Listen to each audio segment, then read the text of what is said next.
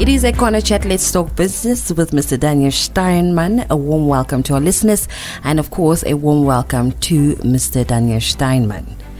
Thank you, Elsabe. We are officially in summer, I should say. It feels like it. No, it is. For me, it is. It's summer. I feel like I'm already in December. It's only spring. But I know. But unfortunately, we have to deal with climate change and global warming and all that. So we're already dealing with summer.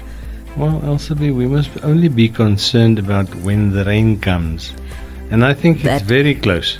Very close. Yes. Even like now, as the weather is right now. There's a possibility. You know, if you leave your house 8 o'clock in the morning and the little rivulets of sweat goes down the side of your face, then you know the rain is close. The rain is close, yeah. Yes. But you good?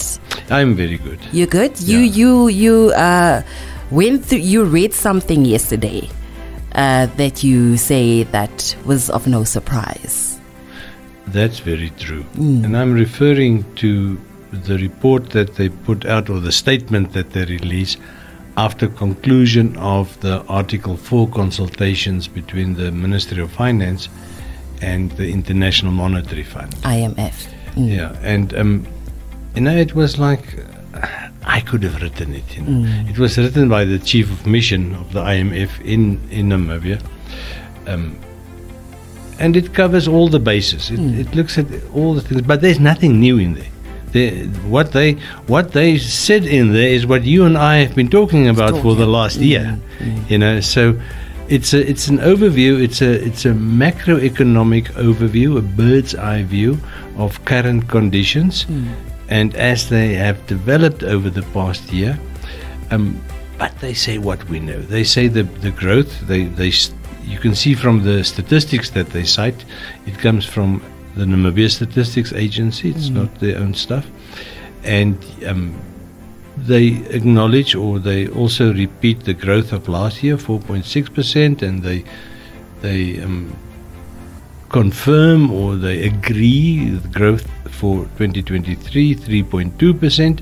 And you know, I've explained that in the past, high base, low base. This is what comes into it. So 3.2% is a respectable growth, and they know it.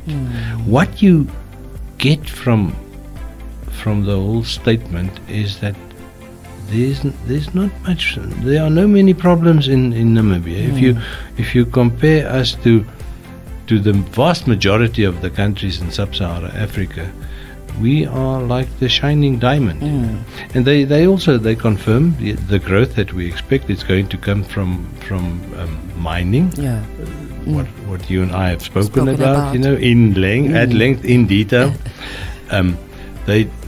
They also mention green hydrogen, but they obviously not as enamored by the whole concept as some other people in our country, but they acknowledge it. They mention the oil discoveries, so they don't go into detail regarding the minerals that will be mined onshore or on land. But for instance, you and I have discussions in much more detail regarding where exactly in the mining sector will the growth come from. But they confirm that. They say, it's mostly from that. They also mention that there's a rebound in tourism. I personally think at this stage it's a bit of a difficult call to make, because the only data that we've got available in tourism is so-called high-frequency short-term data, you know, and this is hotel occupation and arrivals at Rusia Kotaku and arrivals at border posts, and it doesn't really give a good picture. We will only start getting a reliable tourism picture towards May, June next year. After conclusion of the high season currently, and of course the Christmas season in Namibia. But it's good that the IMF mentioned this, because it means that they've also taken note of it. They see exactly as we do where the growth will be. They agree with our analysis. It's like we're talking out of one mouth. I wouldn't say that it was funny, but it certainly was amusing. The things that they worry about are what you and I often discuss here, unemployment, although they use a figure of 21%, which, if the higher up you go in the age brackets, the more those unemployed, the older people that are unemployed, they tend to distort the picture. Because they bring the average down. So it's not, in my view, 21% is not representative, because many of the older people, they couldn't bother about finding work anymore. I go for that 34% amongst the young people, that horrendous statistic.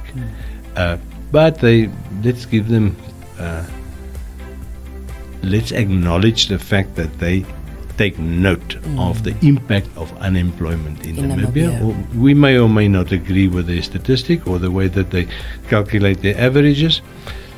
And it's so striking that they list all the issues. When I said in the beginning a bird's eye view, it's really just an overview. So they list all the issues, but they don't offer any solutions, because it's not the job of the IMF to offer solutions. They don't tell you how to run your economy. They warn you of potential trouble spots. And that's the reason why they come to Namibia every year.